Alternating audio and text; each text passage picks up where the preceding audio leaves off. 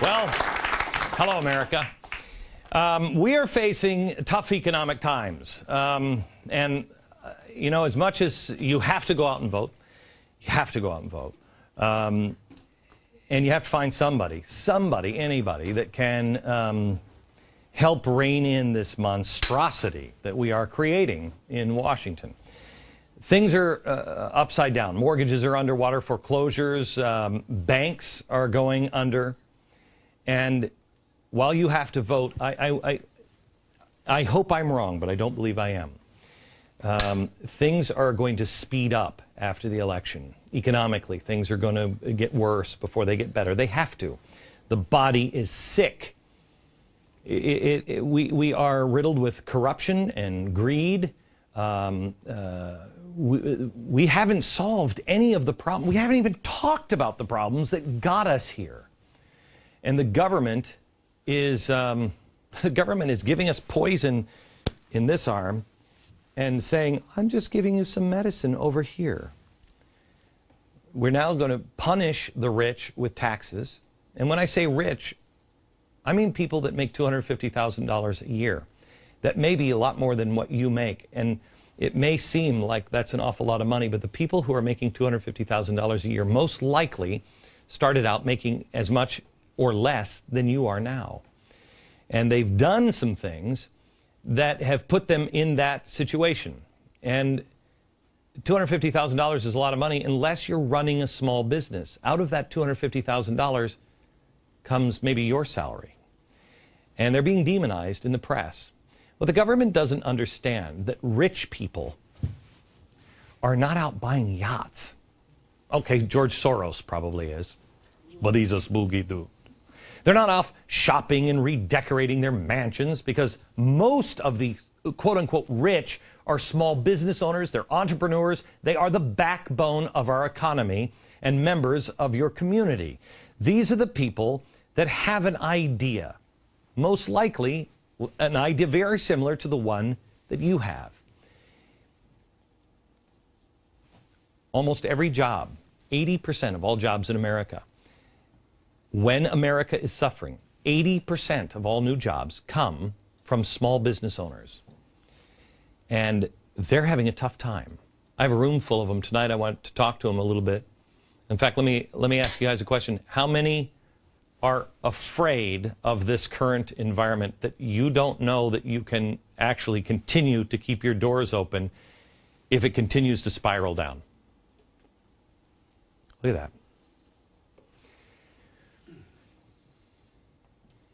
Let's call a spade or a weasel a weasel. The politicians are going to let those Bush tax cuts expire. That's why they didn't pass anything, because they don't have to. They'll just expire, and they'll go, what? I didn't vote for that. That's why they just expire. That was the plan in the beginning. You don't have to vote on those going up, because this is the largest tax increase in American history, coming right after the first of the year. Plus, we got even more. We've got Obamacare right around the corner. The looming tax hike will make it harder for small businesses to keep their doors open. These are the people that create jobs. But not only that, they represent the spirit of America. What used to be the American dream. What politicians don't understand is that starting a small business is not about money. It's not about being rich. Who here thinks if you start with the idea of being rich, you're most likely going to fail? Absolutely. It's not about money. The money, in the end, represents freedom. But not the kind of freedom where you're like, yes, lovey, let's go to the beach. Who travels around like Thurston Howell with a trunk full of money? Nobody. George Soros. Other than him. It's not that kind of freedom. It's the freedom to call your own shots, to do your own thing. And often the freedom to fail, which stinks. But you know what? It's an honor. It's a privilege to be allowed to fail. Every day we're learning more and more. Nobody's going to let you fail. Well, how do you learn? How do you learn to pick yourself up and try again? No one says, I just hate working. I'm going to start a small business. Nobody says that. The work is hard. And quite honestly, as a small business owner myself, I have to tell you something. First, success isn't guaranteed, and be careful what you wish for. I have about 46 employees just in New York right now. This city, you think the country's bad. You live in Iowa. Oh, sure. Government's off track. Sure, yeah. Try in New York City, in New York State, in the new United States of America. It's like 3 strikes and you're out. It's not only hard work, but I tell you, how many here who have sleepless nights thinking about just their employees and how am I going to keep so-and-so with health insurance because they've got problems and I don't want them in the government system? How many people have thought, if this thing falls apart, how do I do this to my employees? How do I not pay them? How do I fire them? How many? Most people that are successful don't make it to Bill Gates level. Otherwise, Bill Gates wouldn't be such an Bill Gates wouldn't walk around and you go, is that Bill Gates? There'd be a lot of them. Some do make it big. But then what do? Usually, they start another business, or they expand, or they move on to the next great idea. And the money gets reinvested in people and ideas. Tonight, we'll meet with small business owners who pay everybody else before they get paid. You see, to start a business or to launch a new product, you need to have money. You need to have capital. And in the end, if you succeed, you're the one who took all the risk. You're the one who had the idea. You took all the risk. You were the ones that were up late worrying about it. You were the one pacing the floor. Look, man, there are lots of times that I wish, not seriously, because I enjoy following my heart and my dreams. But there are times that I'm like, you know what? I just wish I could just close the door and go, I don't really care. Not my deal. Business owners don't do that. So if I've done all of that work, and all these people have, shouldn't it be up to them how to reinvest in their business, or give to a charity, or to start another business? Shouldn't they have the right to be able to have their money? They've done it. They've been successful. Wouldn't we count on the successful people to do it again? Should it be up to you? Should it be up to Washington? If they can keep their money? I mean, after all, there comes a point where you can make too much. Really? Have you called George Soros? We're putting ourselves in a place where we are not competitive anymore. Why? There's too many restrictions. Do you know, I saw a study that said that Microsoft would not be able to be done today.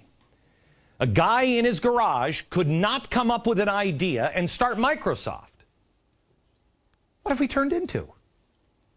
The U.S. was a place where you had the freedom to think and to do the unthinkable. Do you know the story of FedEx? FedEx went to every single banker around. Nobody needs their documents overnight. Ha ha ha, that's ridiculous. So they said. Nobody would give them a loan. Nobody needs it that fast. Really? It was somebody thinking the unthinkable. It's people that look like they're crazy at the beginning. You know what I'm going to do? I'm going to make a vacuum tube with a couple of wires in it and plug it in and it'll give us light. Okay. They're doing things that nobody else has tried, or they're doing them in a different way that nobody else has thought of. You can't try crazy stuff anymore because you can't fail. You can't take the risk. Oh, no, that might be damaging to the little fluffy, white-eyed owl.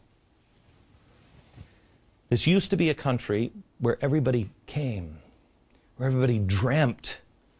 They were like, if I could just get to America, I could be free enough to do it. The question is it today still that country? And will it be tomorrow? Are we going in the direction that still allows people to go, man, if I could just be free to try it? Are we moving in that direction, or are we moving away from it? That's a question we should ask ourselves every day. We should encourage legal immigration. I'm telling you, somebody needs to make a stand for a new Ellis Island. I think we should have maybe 3 or 4 of them all on the borders. We should have Ellis Island back. A place where you come in. Hi, what's your name? What do you got? What kind of skill? Why are you here? All right. You have any diseases or anything like that maybe we shouldn't be spreading around? Good. We have money. Can you take care of yourself? Because we don't want all these people taking care of you. Can you take care of yourself? All right. You don't have any money. You have skill. What can you do? Can you make us better? Do you even understand what this country is? Can you speak the language? What kind of prison do you live in when you can't speak the language? We need to find the best and the brightest and encourage them to stay. Right now, we can't even get at Microsoft. We cannot get the best to stay here. They go away.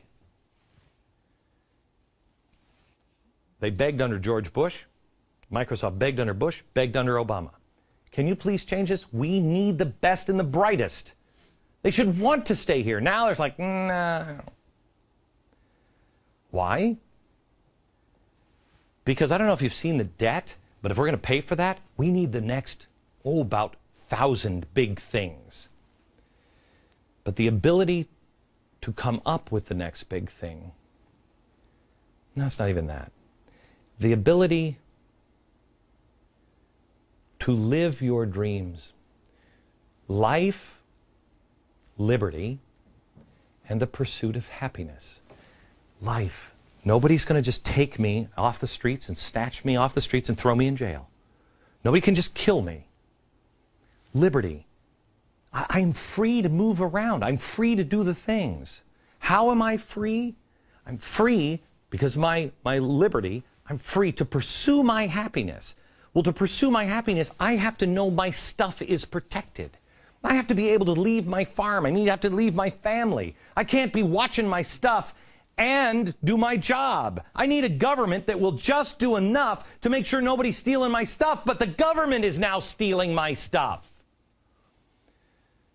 Hollywood, politicians, everybody. They have made the dream into something other than, I just want a shot. They've made it into something that it's not. They made it into a great big house. Granite countertops, flat screens in every room, just like I've seen on the Jersey Shore. That's great. Housewives of Jersey, woo! If I could live that dream's a nightmare. You can get a car that you can't afford. Have you, and you may be in this situation now. I remember having, because it's the only car I could afford, was a 1971 Thunderbird. It drank gasoline. I mean, it may have gotten 4 miles to the gallon. And I was making nothing. And I remember counting the change out. I'd like $2.93 of gas, please. That's tough. That is tough. It's not about cheap gas, big cars, big houses. It's about pursuing your dream, not a guaranteed outcome. I'm living the American dream, not because I have a nice house or a nice car. My dream was always just to do radio. I wanted to work at Rockefeller Plaza. I wanted to work in Radio City. When I first moved to New York City, this time around, I built my studios, or I was about to build my studios in Radio City. And then somebody said, yeah, we can make that happen for you. Oh, yeah. I let 7,000 square feet in Rockefeller Plaza sit empty for a year because I wouldn't pay a bribe. Not going to sully myself. You can't build a good business on bad foundations.